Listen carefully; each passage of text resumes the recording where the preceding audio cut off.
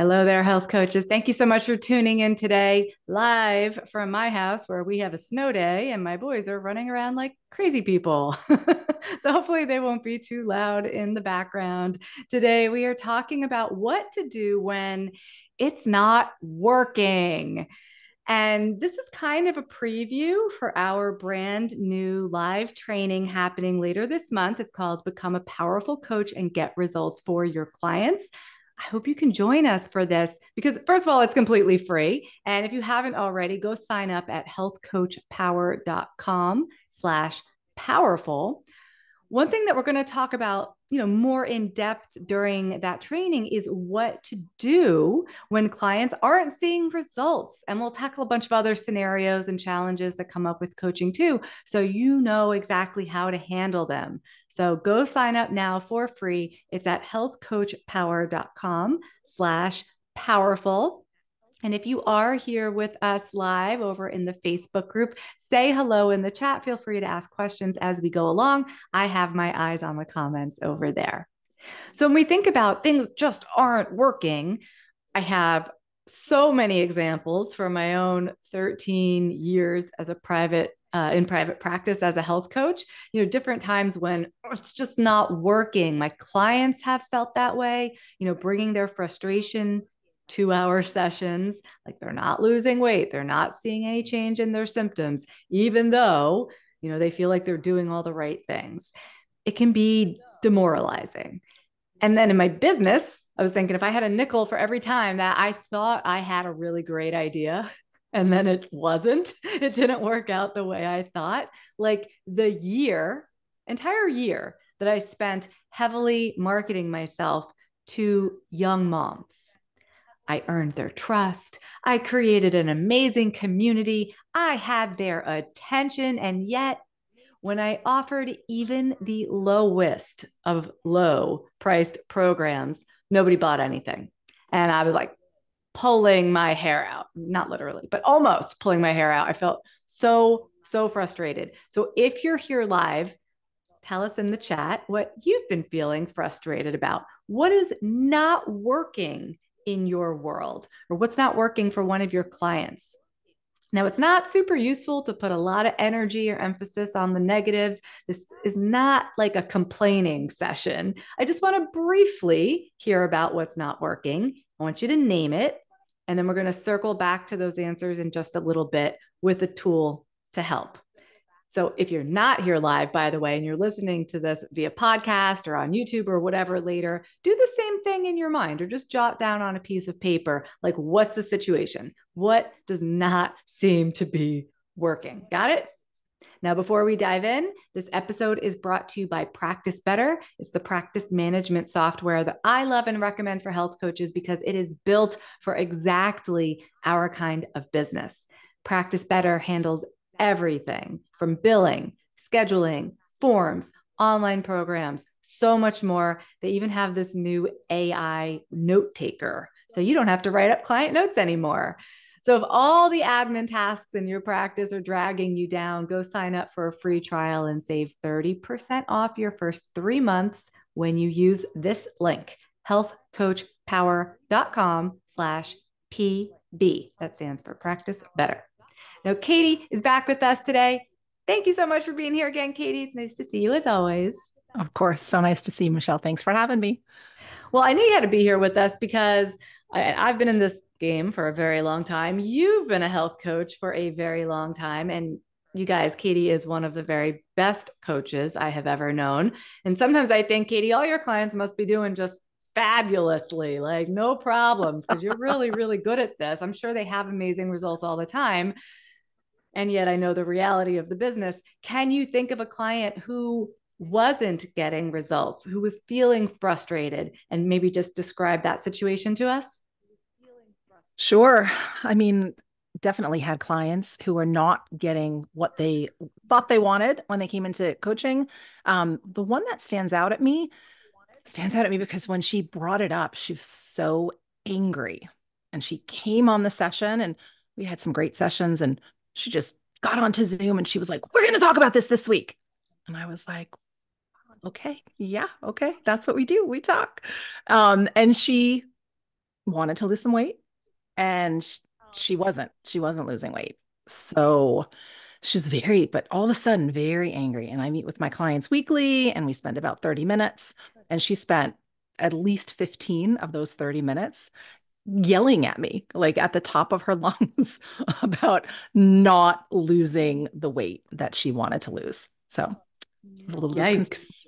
yes. That's scary. That just scared like everybody. Because can you imagine showing up for a client session and the client not only is not having results, but now they are mad and they are mad at you? Ouch. Okay. So there's lots of ways to work with a client who's feeling angry, who's feeling stuck. We are going to be talking a lot about that in our Become a Powerful Coach training coming up. But the most important thing to notice is the energy that we bring to whatever challenge we're experiencing, right? So this client was bringing the energy of blame, right? I'm sure under that shame herself, right? And a whole lot of anger. So no matter how the challenge is presenting itself, there is a single question that we can ask that's either going to lead us down a path of pity and self shame and blame, or that leads us towards success. And we hear it all the time. This is a question we hear. The words are, why isn't it working? Simple. 4 words. Why isn't it working? Now, most often we hear it mired in frustration and that shame. And it sounds, those 4 words sound like this. Why isn't it working? So, Katie, if your client asked herself or asked out loud, you or whoever, why isn't it working? Like, what are some possible answers to the question when it's asked like that? Like, what do you think her brain would tell her?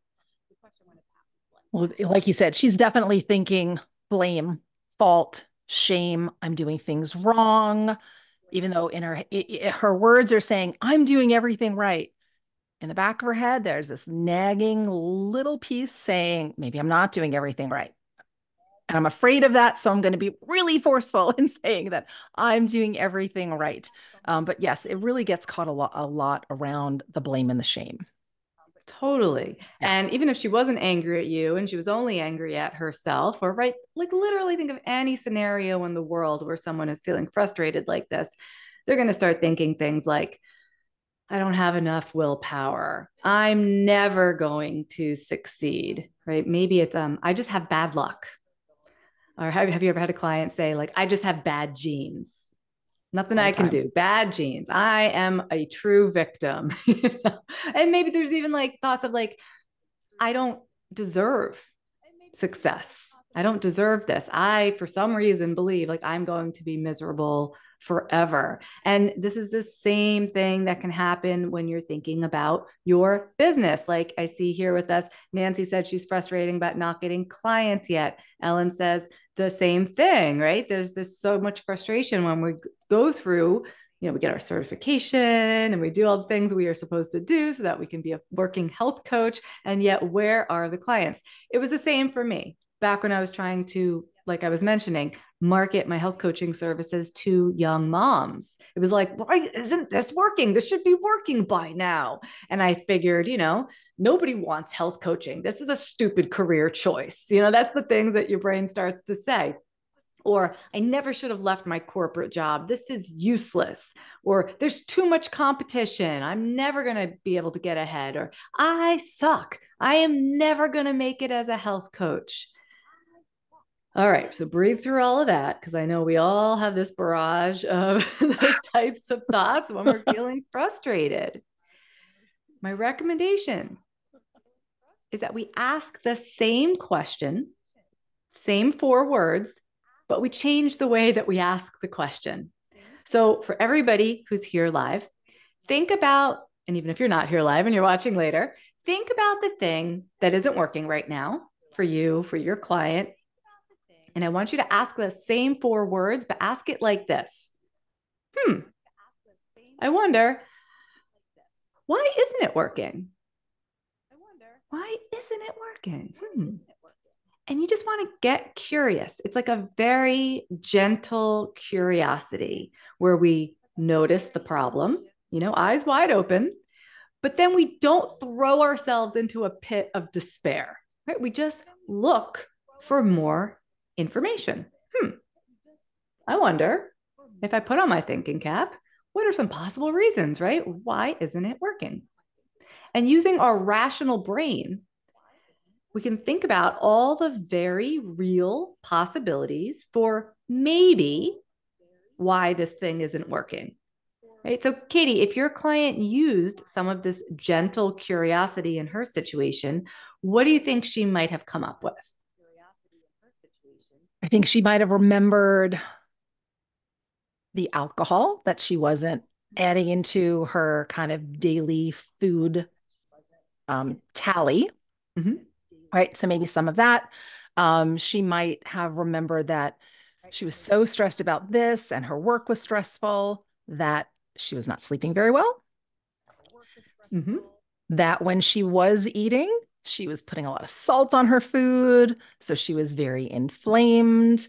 Right. So there were things that she actually was doing, not because she's a horrible person, but because it didn't really occur to her at the time that this might be something that she could change.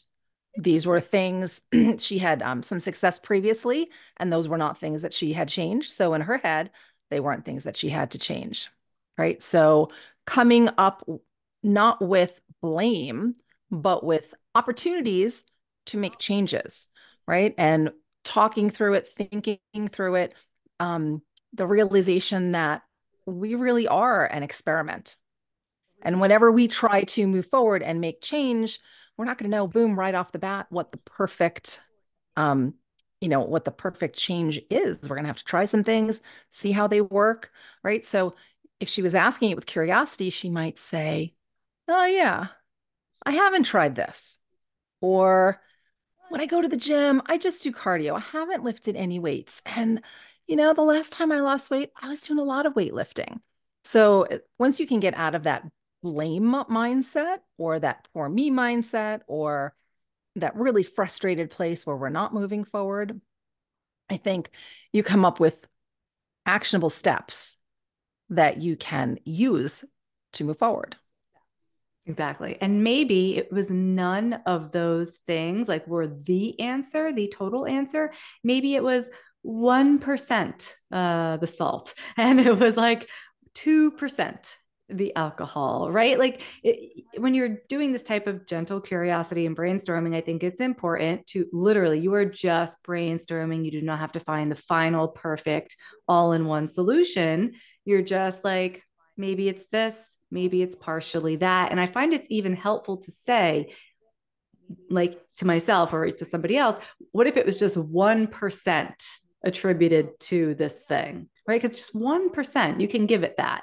She could say, it might be 1% attributed to the fact that I haven't lifted any weights. So that's a possibility, right? So open up these possibilities. And I want to encourage you to do that for yourselves now with whatever it is you're feeling frustrated with. What are some real possibilities? And I had to do that in my own health coaching business. I had to ask myself, why isn't it working selling health coaching programs to young moms? Can you guys think of any real possible reasons? Like, maybe it occurred to me, it just dawned on me. And I don't know why it didn't dawn on me sooner, and it doesn't matter. But it dawned on me that this group of moms is like really busy with their young kids. Like they have little ones. They are still changing diapers. They are still breastfeeding in many cases. Lots of them are getting pregnant again. Maybe they don't have the bandwidth to prioritize their own health, whatever the health issue was that they were worried about. So maybe for them, it's like, not now, right? Right now, I'm in it. If you have kids, there's just those years where you're just in it. It is a stage of life that is not about you. It is about your little teeny tiny kids. And if that wasn't true for all of the moms, it was certainly true for many of them. So what else? I thought, well, a lot of these young moms, in many cases, they're not working or at least they're not working full time. And if they are working full time, they're giving 90% of their salary to daycare. So I'm trying to get a mom who is already spread too thin with her time and now also financially to commit to health coaching. Like, that's a big ask. And finally, if I were perfectly honest, a lot of these moms didn't seem to think that their health problems mattered, were really that big of a problem. They just thought, yeah, I'm tired. Well, I'm supposed to be tired. I have little kids, and to a degree, that's true. And they thought they're supposed to be dealing with picky eaters. And that may or may not be true, but it's just a time of life. And that's what they chalked it up to. They knew it was unpleasant, but also totally expected, and therefore not something that they were super motivated to solve. It wasn't like a big problem.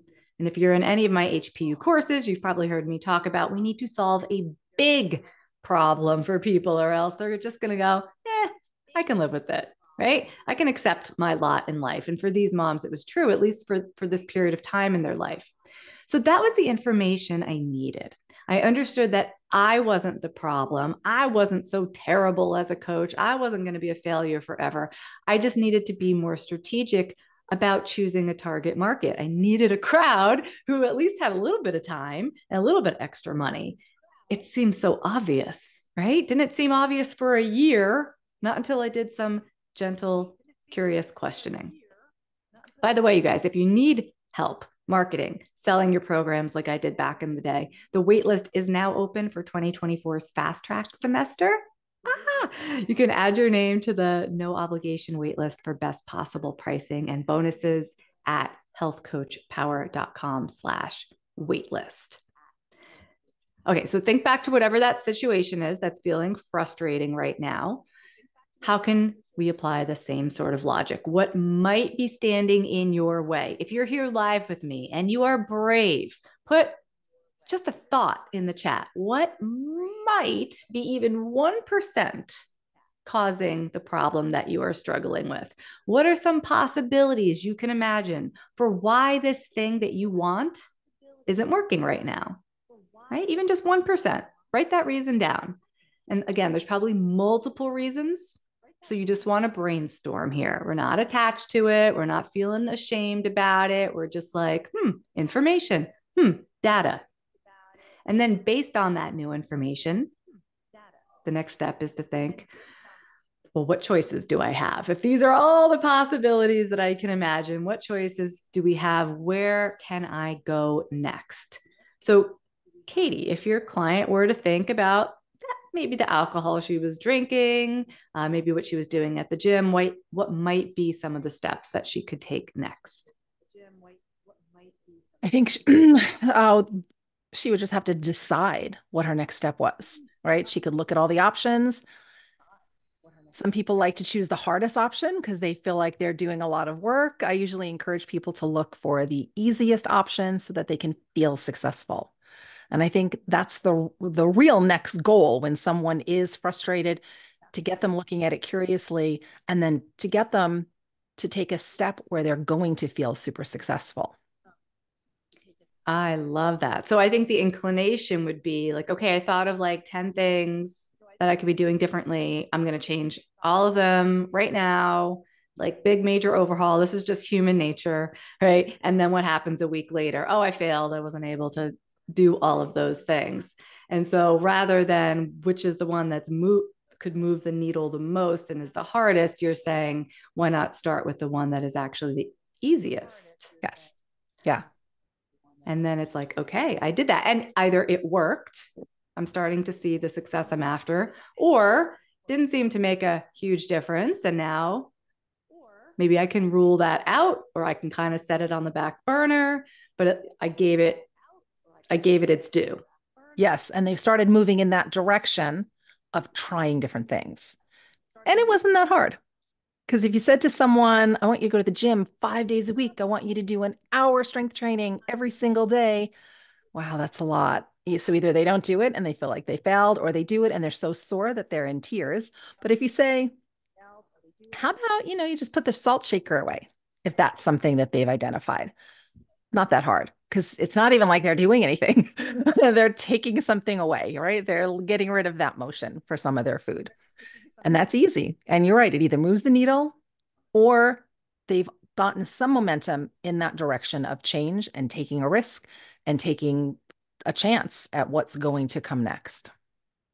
I mean, it feels like the scientific method to me. We're going to try this variable and then we'll try this variable and we're just going to collect data. That's All do. it. Yep, And, that's and all it in that is. way you can be like a bit emotionally removed from it, which I always find is so helpful, especially, well, certainly for clients. I mean, there's a lot of emotions that get tied up in them finding success. But for anyone thinking, oh gosh, my business isn't going the way I want it to, there can be such an emotional tie to that. But when you step back and you're like, I'm going to take these steps and I will evaluate to see how they did. I'm going to look at the numbers. That can be Right. really, really, really helpful. Morgan wrote here, a cause could be that I'm not putting myself out there in real life. She said with an emoji where she's kind of peeking through her hands, like a little bit. Oh, I just admitted that. Yeah, that's a great one, Morgan, because so many health coaches are showing up on Instagram every day, right? You might be doing lots of things online, but yeah, I wonder what it would be like if I showed up in person, if I met someone eyeball to eyeball with no screen in between. Haven't done that. Huh. Like that's great. That might not be the whole answer, but that could certainly be a big piece of the pie. So write that down. That's a possibility. Nancy wrote, not enough subscribers. Okay, not enough subscribers. I mean, there's not enough people on my mailing list. That's a very real possibility. It makes it difficult to market yourself widely when you have a limited number of people on your mailing list. Great, because that's a problem that can be solved. If it's just like because I'm terrible and I'm the worst ever, that's really hard to solve. But you can definitely get names onto a mailing list. So I love that. In my health coaching business, I took what I had now learned about young moms and I said, huh, this is going to be so painful because I have just invested a year of my life and my business and hours upon hours into this group. But I see now why it's probably not working. And I decided to shift and put my efforts toward corporate women instead, those who were living a more financially comfortable life. They were older. They often did not have kids, certainly not little kids, because these were the women who, if I really thought about it, these were the women who, throughout my career, had hired me at the drop of a hat. They had fewer restrictions on their resources of time and energy. They often had bigger problems, right? They were slightly older. They had more health issues that were coming to a head. They had a big career on the line and they wanted solutions. They were not willing to wait it out. So when you're frustrated, I know how you feel. And we know how our clients feel. We all have had that feeling. And if you take nothing away from today's episode, know you have a choice. You can spiral into self doubt and shame and start pointing fingers and blaming everyone around you. Or you can use some gentle curiosity to guide you where you want to go, or at least take the next step in a smart direction to gathering more information. This is a reframe that is a very powerful coaching skill. I hope you will use it with your clients. I hope you will use it with yourself. And if you'd like to learn more super useful coaching techniques and get big results, join us for our free Become a Powerful Coach training this January. Katie and I will be there serving it up. You can join us for free at healthcoachpower.com/powerful. This episode is sponsored by That Clean Life. Help your clients get unstuck with endless healthy recipe ideas for any type of diet and show them how to easily meal plan for themselves, all while staying within your scope of practice. For a limited time, you can save 20% off your first 4 months when you join at healthcoachpower.com/TCL. That stands for That Clean Life. It is an excellent, excellent service. I have used it many times. You are going to love it. And we'll see you next time, everyone. Thanks for being here, Katie. Thanks, Michelle. Take care. Bye-bye. Bye-bye.